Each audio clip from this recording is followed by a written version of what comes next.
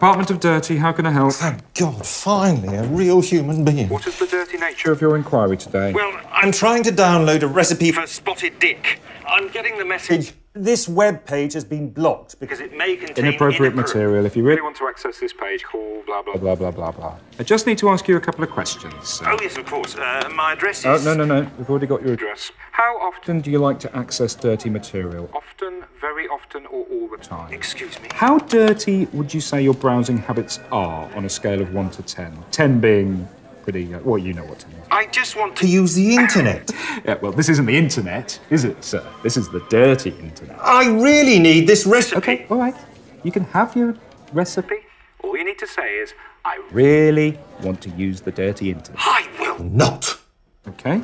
Now, about these spots on your member, sir, could you describe them to me? I might need to transfer you to the Department of Health. Department of Dirty, how can I help?